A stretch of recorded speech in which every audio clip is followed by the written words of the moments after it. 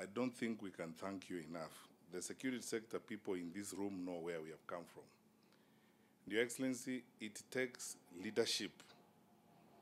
Because of your vision, when you took the oath of office in 2013, many of these institutions and things we are talking about here were non-existent.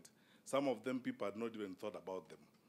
And today, when we look at the capacities we have acquired, it's a tribute to your focus, to your judgment, to your commitment to our country, especially to the commitment to the security sector.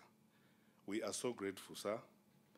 And our words will not say thank you enough. I want to ask my brothers and sisters in this sector, led by my brother, the DCI, that one way we can pay tribute to His Excellency the President is to use these resources effectively to make Kenyans even much more proud because of the turnaround time in investigations, because the song about sending samples to South Africa is coming to an end today, the song about a file has disappeared is coming to an end today, and the fact that we are seeing Kenyans in all the stations we have gone to this morning, Your Excellency, there isn't a single one of them that is manned by someone who's not a Kenyan citizen.